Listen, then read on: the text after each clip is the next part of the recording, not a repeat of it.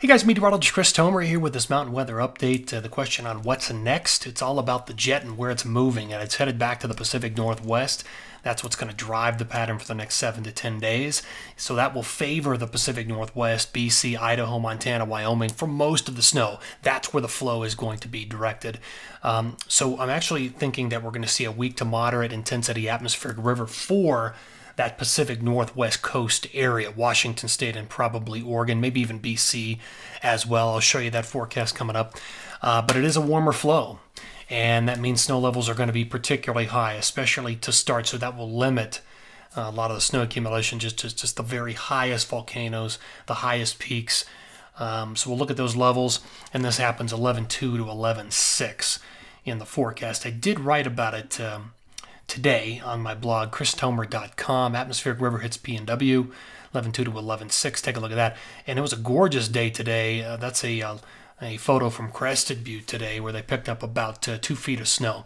This was an amazing storm cycle. This final cold front that nailed Colorado, we had anywhere from 20 to 30 inches of snow in the Elks, Crested Butte, Snowmass, a lot of the Schofield Pass, a lot of those areas got nailed. About a foot up around Loveland, A Basin, Berthoud Pass, Vail. This was a really good storm for Colorado. So there's the current setup. I'll show you what that looks like here. So this is water vapor. Look at this, well-defined area of low pressure. There's also a low here, and reds and oranges represent drier air aloft. Let me show you what the jet's doing right now. So it kind of looks like this. It's coming up and around, and then it's down into the lower 48. So what's going to happen is this whole complex is going to move towards the Pacific Northwest, BC, Banff, Northern Tier, and it's all of that moisture that's going to get steered onshore.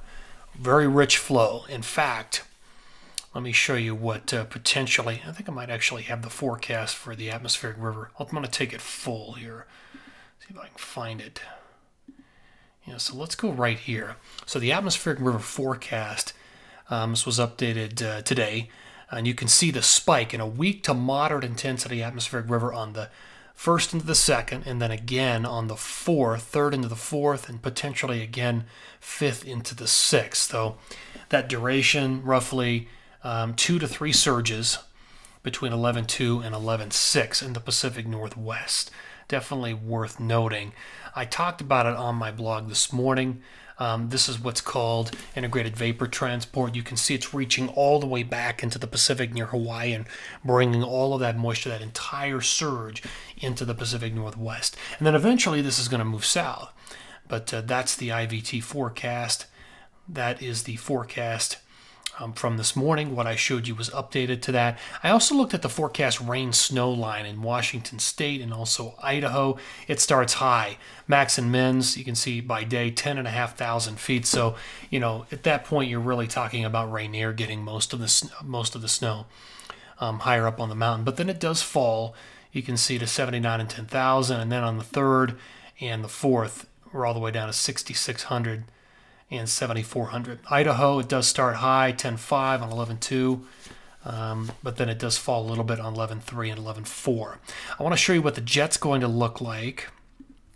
Take this full. So initially, and I've got a wide view here, this is 11.2. You can see how the jet's reaching way back into the Pacific and cruising up into the Pacific Northwest, steering everything into that area, slamming it up against the Cascades.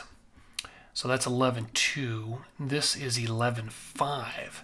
Look at that powerful jet. The orientation is still favoring the Pacific Northwest and BC and Northern Tier for most of the snow.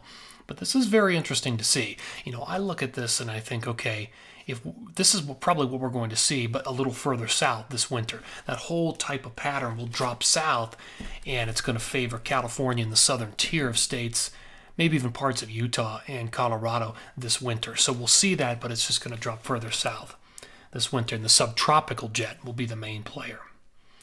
Let me go back and see if there's anything else I missed here. We talked about the jet. Okay, we'll get into forecast snowfall here.